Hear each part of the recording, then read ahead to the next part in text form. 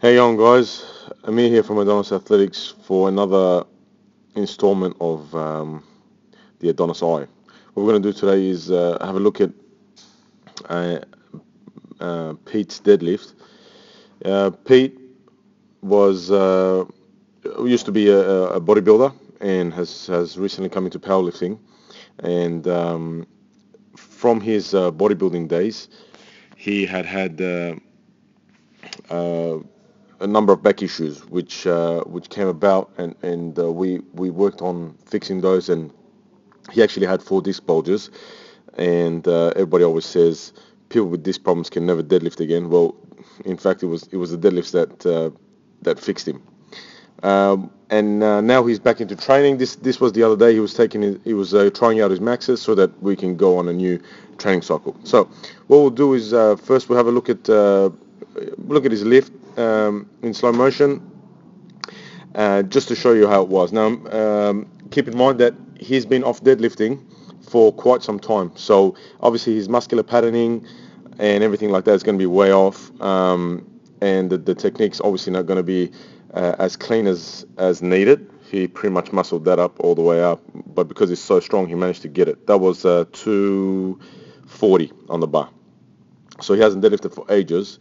His previous max was 250 before he did his before he had to stop because of back problems.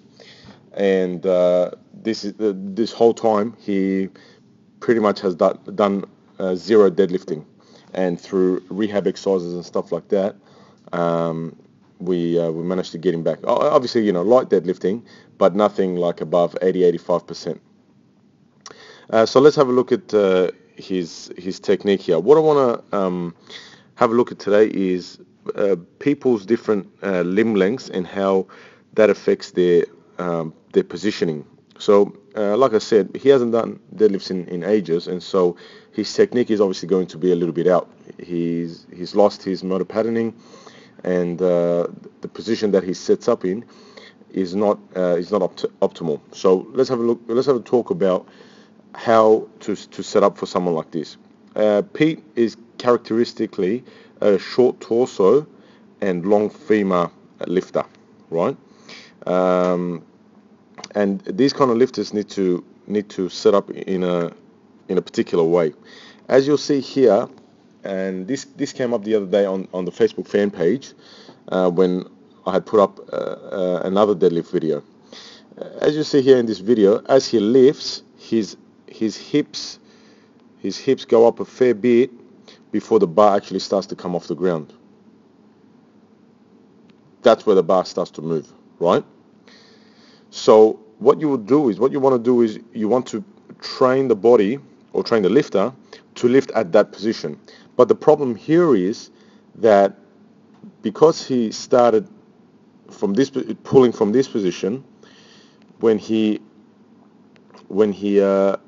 got to that position where the bar came up, he lost a fair bit of tension, right? So if he had started, say, there, and he started to pull, he actually would have pulled much cleaner the whole way. What he also needs to work on is on his upper back strength. So this needs to stay a little bit tighter and a little bit more straight, and he needs to. The trade-off here is with this technique, starting on this position with the hip here instead of like lower down here, is that his lower back and hamstrings need to be now much more stronger to be able to make this technique work. But he sort of has no choice. In order to be the best puller he can be, given his biomechanics, given his limb lengths, like his torso length and femur length and so on, that's how he needs to pull. So if he was to start from there, he would be able to, let's go back here. If he was to start from there and maintain tightness, his hip wouldn't continuously rise like it is now before the bar comes off the ground. So now that he's back into training, we'll be working on getting his upper back much stronger, his lower back much stronger, and especially just the total posterior chain.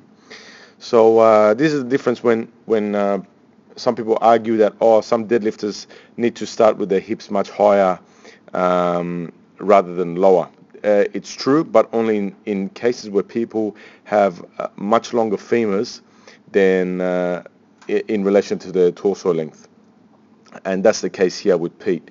As you notice in his lockout, he starts to round a fair bit. Well, I mean, he stays rounded from the get-go, and that makes the lockout a little bit harder. So here he has to sort of grind it up, and he finally gets the lift, but it is not as clean as you'd want it to be. So this is literally his first session back from deadlifting after a few months off. So that's pretty good for somebody who's had 4 disc bulges and has gone back into training. So to recap, basically, if you're a lifter who has long femurs, shorter torso, you want to start with your hips a little bit higher to start off with,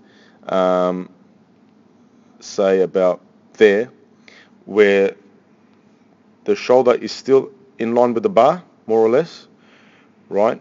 And your chest, you want your chest to be a little bit higher than it is here. You really got to work on reinforcing the posterior chain to be able to get momentum from this point upwards. So Pete is back into it now, so we'll track his progress, and over time get back to you guys and let you know how he's going with his deadlifting. Thank you.